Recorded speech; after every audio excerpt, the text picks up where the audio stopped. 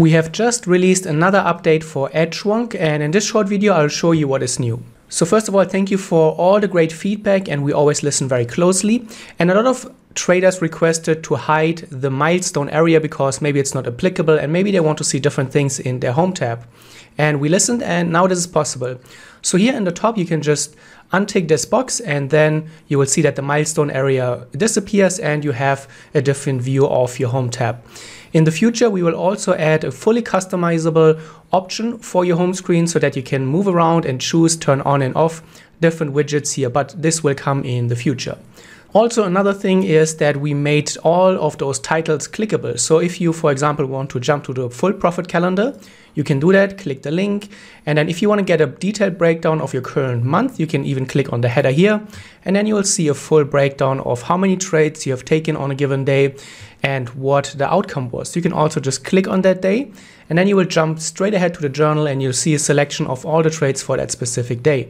Another thing that was requested is to allow easier search on the filters. So if you open the filters now, and for example, you go to your instrument and you want to see a specific instrument, but you maybe have a lot of data here, what you can do is just type in the instrument that you're looking for, and then you can find it easier.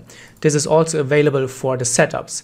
Also, you can find it easier when you add a new trade. So if you want to search an instrument, when you're adding a trade, you have the same search option now for instrument and also for settings. As explained in the previous video, we are also working very closely on releasing our trading plan feature. So this we will release probably in early April, and you will be able to plan a trade before you take it and then either move it to your actual fulfilled trades or to your missed trades. We also continue to add more and more supported platforms. So when you open your menu and then you scroll down here to your settings, under import, you will see that our list is growing, and we recently added DAS Trader. We also added our first version for interactive brokers.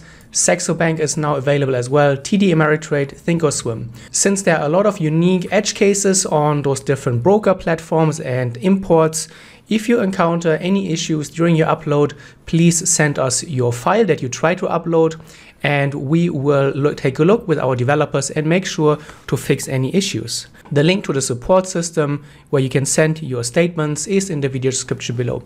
Thank you once again for the overwhelming feedback, the great continuous support. We keep developing Edgewonk, and you can be excited for what is coming in the future. Happy journaling, and see you in the next video.